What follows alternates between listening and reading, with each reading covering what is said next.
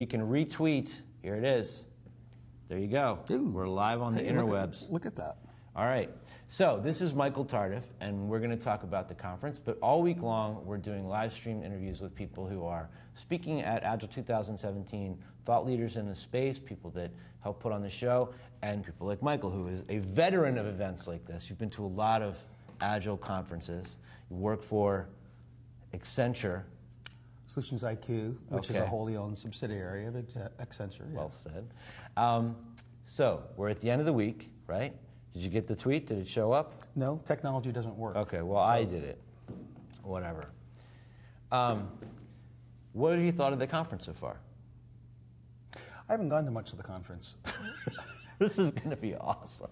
But I had two choices. Choice one was buy 500 plane tickets and visit everyone I know and love around the world. Okay. Or come to where pay they money are. to come here and see people. Okay. And that sounds trivial, but it's not. It's not. I mean, one of the best parts about being here is you get to see everyone and talk to them. It's my own personal conference. Yeah. Because I've met people I didn't know I was supposed to meet to learn what I didn't know. Okay.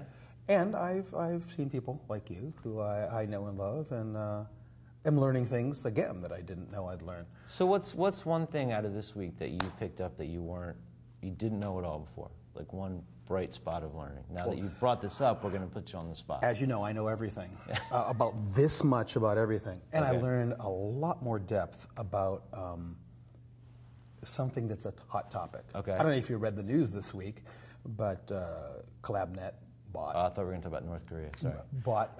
I didn't read the news because I can't be nice to people and read the current news. Okay. CollabNet bought LeadingAgile. No, they did not buy LeadingAgile. Oh, I'm sorry. I misread the story. CollabNet bought version 1. Man. And recently, Accenture bought Solutions IQ, and that means that the world's going to hell in a handbasket because institutionalization means souls must be ripped out and stacked like cordwood over there. So let's talk about this. And I don't want to dig into the different mergers, but do you think that in the Agile space, in your opinion, is that going to continue like this consolidation where everybody gets gobbled up? So a brilliant guy named Matthew Carlson just happened to do his graduate degree on this very subject. Okay. So anything starts out as, wow, this is new and dangerous. Right. Boy, I don't even know if even we should be doing it, never mind anybody else. Right. Then other people say, oh, look what Dave's doing. I'm going to try to do that. And fail or succeed. Right. That's like 20% of people. Okay. They are trying to improve something, maybe performance or something else. Mostly performance. Okay. And then people say, oh. And then we move from, hey, that could improve performance to, is it the right thing? Is it the standard thing? Is it the accepted thing? And that whole rest of the 80%, according to Matthew, because I didn't know this until I listened to him, he's speaking this afternoon, if you want to go hear this again. The rest of it is trying to obtain legitimacy. Because most people don't say, hi, can I do something that might hurt me? Right. Can I do something that probably won't work? Most people say, well, is it safe? Is it the right, sorry, no pun intended. Is it the right thing? Jesus. Brilliant name, actually, when you think about it, because when you're looking for legitimacy, you don't say, I wonder if I can lose my company. Right. You say, oh, other people have done this, and it has the stamp of approval. Yeah. As you go up that legitimacy curve and people start saying, oh yeah, it's what you do, it's the software development lifecycle. Right. Some things happen. You have rules and regulations. Then you have norms, the rules and regulations that aren't written down anywhere, but everyone says, oh yeah, that's the way it goes. Try wearing a coat and tie here and see how you violated the norms. We've had PMI people show up here before it happens. Do they wear coats and ties now? For them. I'm a little behind on the news. And then there's things that people do, and people say, oh, that's different than the unwritten rules or the real rules. Right. I kind of like that. And that has the potential to start delegitimizing what previously everyone said, well, this is the way we do it in the law, in medicine, in Agile. In Agile, yeah. And once that starts happening, if it's something that strikes those first 20%, then we start having the down curve. Okay. Two examples. One, a long time ago, everyone wore hats. All men wore hats. There were hat racks. There were little things in theaters to put your hat. And then in the pew. Kennedy forgot his hat for the inauguration, And suddenly... Is that true? He did. Wow. No, he actually decided not to wear one because he had beautiful hair. He did. But the point was, every single piece of media at that time, they had like telegraph and you print stuff on paper. What's that called? Microfiche? Everybody said, oh my God, this guy is delegitimizing the hats. And then suddenly... all the haberdasheries, gone, up in smoke. Now when you wear a hat, you're kind of weird. Or you're trying to re-legitimize hat as a leading edge person. Same thing with neckties in our business. Okay. I have never worn a necktie to work because I did once. My boss said, what are you trying to prove? Stop that. Well, he thought I was trying to make a statement. Going for a job interview. And it was the wrong statement to make to my boss in 1980. So what Matthew helped us see was this is a natural cycle. It's how things work. And it's easy to say, if big company buys smaller company because it wants to learn what it doesn't know, that's a bad thing. But how else is a big company going to learn what it doesn't know without going into area that is dangerous or unknown to them? Well, so I tend to think of it like music. I think about music a lot. So there's indie labels, right? And they get big and popular. And then they get bought by Sony or something like that. And sometimes they're able to maintain their indie thing, and sometimes you get the 90s. Name a record label from Seattle that was known for being kind of that way instead of this way. Well, Sub Pop. Yeah. So if you go to SeaTac now, right after the bathrooms and they got all that TSA, stuff in there. they got a store where you can buy Sub Pop souvenirs. And, hey, I visited Sub Pop. Big Disney-ized Sub Pop. You went to the airport and all you brought me was a Sub Pop T-shirt. So what's happened to Sub Pop? They're really on the bleeding edge. Kids Sub Pop 3. Exactly. Exactly. right. The sequel. So it's a natural process, not an unnatural process. Okay. And I'm not going to... healthy. I mean, it's the way it goes. What's healthy? Maybe not healthy for the people that were at the cutting edge in the beginning, right? Sure. The people that were at the tip of the spear. But for the rest of the world, for everything to grow, for Agile to spread far beyond where it is right now, maybe it's necessary. If Agile is going to spread far beyond where it is now. We said, hey, you know what would be nicer for results and people? Hey, let's treat people like people and have them discover where they're going wrong before it's too late. Frederick Taylor just rolled over in his grave. Frederick Taylor started that way, and then he went into corporations, and they said, oh, so standard work. Oh, no, that was later. Let's standardize work, and let's take the ones with brains and make them managers, take the ones with muscles and make them workers, and produce metrics. Started great, just like Agile, and went in a different way than expected. So if you read early Frederick Taylor, you think, wow, the guy's a visionary. You read later. For all those of you who are sitting at home, like trying to decide which Frederick Taylor text to read this morning, you want to go back to the beginning, to the roots. You want to go back to the roots. And I learned that from a session a few years ago. So here's another real-life example, because whenever I talk to you, suddenly I get concrete. I don't know what happens. It's a superpower. Lakes, pretty, gorgeous, beautiful, right? Yes. And then what happens to a lake? Well, things grow in it because sun, and those things fall to the bottom. That's why we fill them with chemicals, man. Thanks for the help with this metaphor. Things fall to the bottom, and sediment builds up, and the lake bottom keeps on rising, and then you start seeing those lily pads, and then there's more lily pads, and then it's a meadow. Right. Oh, beautiful lake, gone. Right, but beautiful meadow. Literally the natural cycle of things, because then come trees, okay, and trees respirate, which causes rain, which creates lakes. So as the meadow is forming, there's another lake growing somewhere else. I'm going to try to take this and leap back. If we take a hold on, let me do my thing. Oh, I'm sorry. I'm so glad this is live. There's another lake forming somewhere else, right? So have you seen anything in the Agile space that you're like, oh, that? Oh, I see where you're going. Where there's a sparkly new thing over there. See, you know how there's visionaries who see what can't be seen because it's too hard to see? Yeah, they come and they sit in the chair that you're in now. No, that wouldn't be me. No, I said every other person sitting here. Lisa's going to be here in a few minutes. Has been a, oh, we'll see, an actual visionary. What I do is say, wow, look at all those ideas, half of them suck. Oh, wait a minute, that one feels good. Yeah. Can we drag it down to earth and see what we can do with it? So I'm kind of in the middle. It's before the lake is filled in and turned into something else. Okay. And it's definitely before someone said, what's a lake? Right. Oh, we'll pile a lot of water in a hole and see what happens. Because of that, I can look at this change and say, oh, that's right, I hate change. But wait a minute, change is is natural and a force for change. Sorry to be redundant. I really don't like being redundant, but I'm often redundant. remember Kent all those years ago, embrace change? Well, it's prickly, it's hard to embrace. Right. Thanks to the person who first said that, who I'm stealing it from. And the changes that we're seeing are the changes that we're going to see. And they're necessary.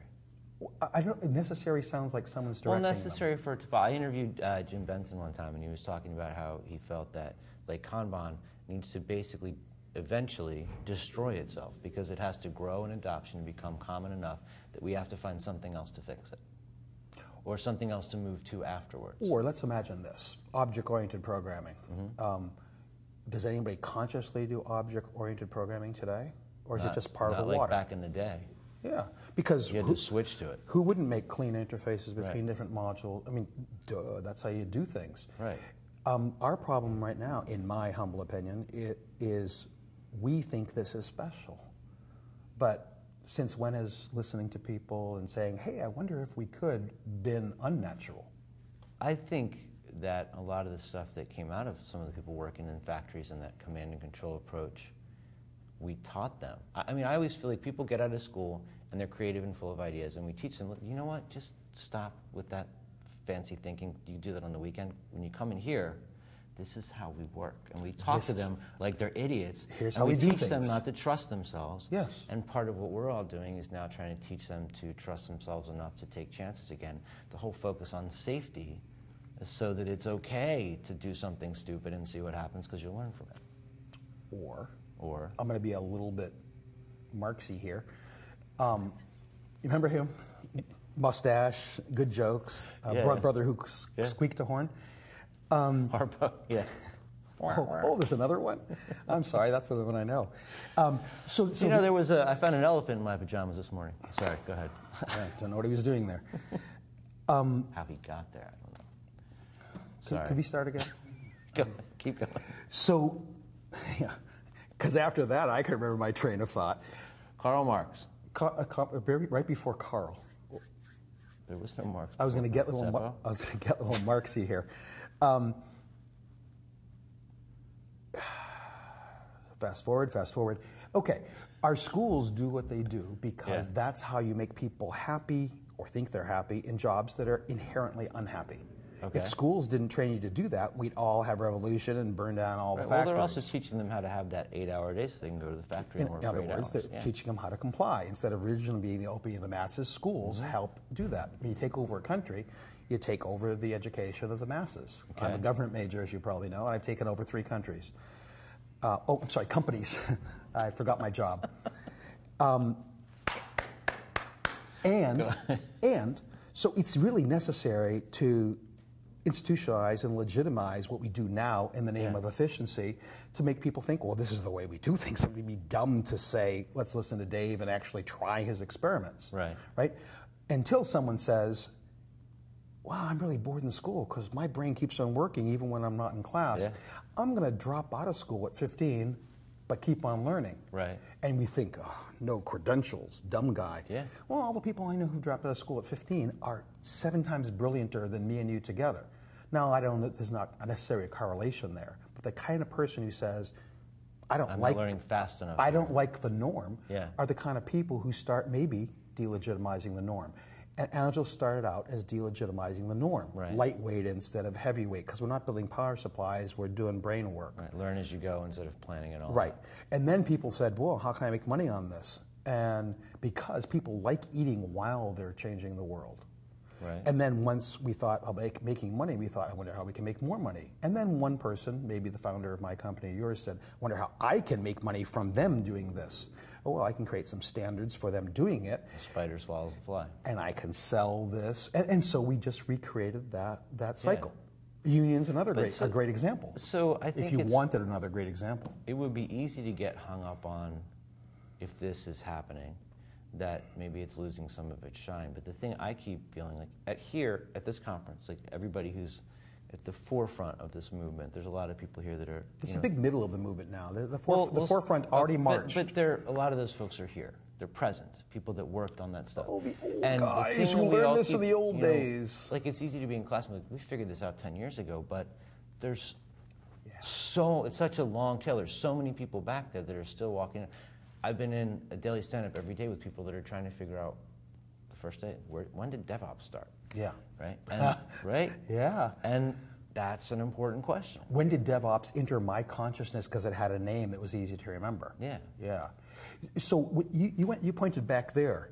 That's where the world is. Right. That's what I mean. We think we're in front. Right. But the world is really there. Yeah. And so we're trying to shake up the world because we think the world needs shaking up. It's up to them if the world actually gets shook. Right. And so one of the things that I keep on hearing is, oh, Agile is dead, 20 years with no results. Well, I got a guy who came here. He's come here 4 times. He comes here because a long time ago I spent a short while with him, right. and then was smart enough to leave, and he said, well, crap, I'm going to still do stuff even though Tardiff's gone. And 7 years later, his company operates according to its rhythm and its customers' needs. I don't want to call that Agile because it ain't. Right. What it is called a successful organization that serves customers and makes everyone some money. Yeah. So in Mexico, there's a party called the all over the freaking Institutional Revolutionary Party. Okay. So we are so into changing things that we've decided to not change anything. Yeah. They just lost an election. Okay. For the first time ever in 70 years. Maybe the revolution is going to happen again. The same revolution. The same one that we want. Right. So you don't come here and say, oh, Agile sucks because it hasn't done anything. Look at what Agile has. But it's done shuck it up and done. though. Well, Agile hasn't done a damn thing. People said, oh, I don't have to think that way and wear a tie while I'm doing it. Yeah. Let's try this and see what happens. I think it has raised questions that weren't being asked before that needed to be asked for change to occur. Sure.